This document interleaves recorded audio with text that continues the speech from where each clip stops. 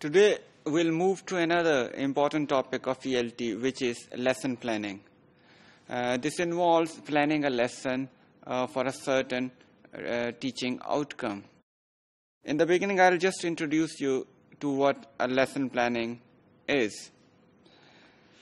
A lesson plan may be seen as a framework for a lesson. One of the greatest advantages of this important tool is that it makes both instructor and the learner focus on their purpose of the study. It also enables learners to achieve their learning goals more efficiently. A lesson, as we know, may be defined as a set of unified activities which may be performed at a particular time in a certain lesson. Lesson plan, in other words, may work as a map. It helps the teacher or shows him where to start from or where to finish. It also tells him or her about the route to be followed in order to perform a certain teaching activity.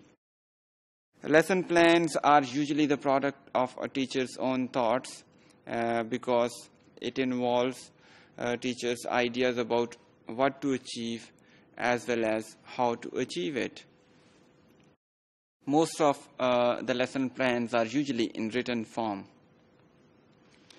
There would be as many different kinds of plans as there are teachers, because every teacher might include his or her own individual thoughts in his or her lesson plan.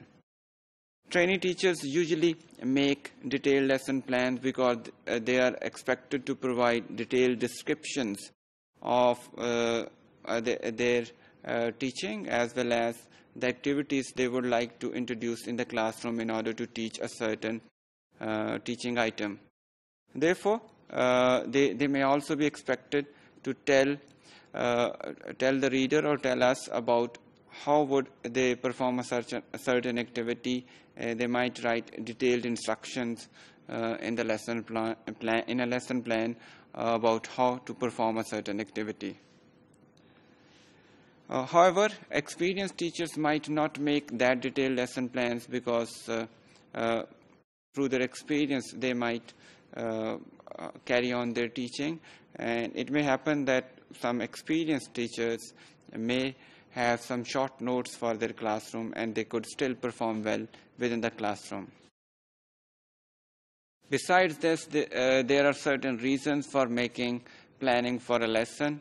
It is always advantageous for any professional working in any profession that if he or she makes a good plan, he or she may have better chances to be successful in carrying out a certain professional task. So planning may be seen as a good sign of some valuable professionalism. As far as the teachers are concerned, same is the case, and we could expect that if you plan well, you are in a better position to take care of your students and therefore earn their respect as well. Students are always there to judge you within the classroom, but if you have planned things well for them within the classroom, they would judge you in a better way.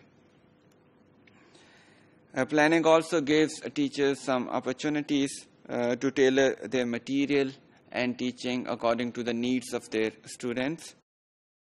At the same time, it helps teachers consider the teaching situation according to their students. So they could adapt their lecture according to the possible teaching situation and prospect of students. It also gives teachers a chance to predict the possible problems which they may confront in a lesson, so they can devise some strategies to meet those problems in advance. Overall, we could say that planning, considering all these advantages we have just discussed, can make a teacher feel more confident about the lesson they are about to deliver in a classroom. So, in short, we might assume that planning a lesson is always good for a language teacher.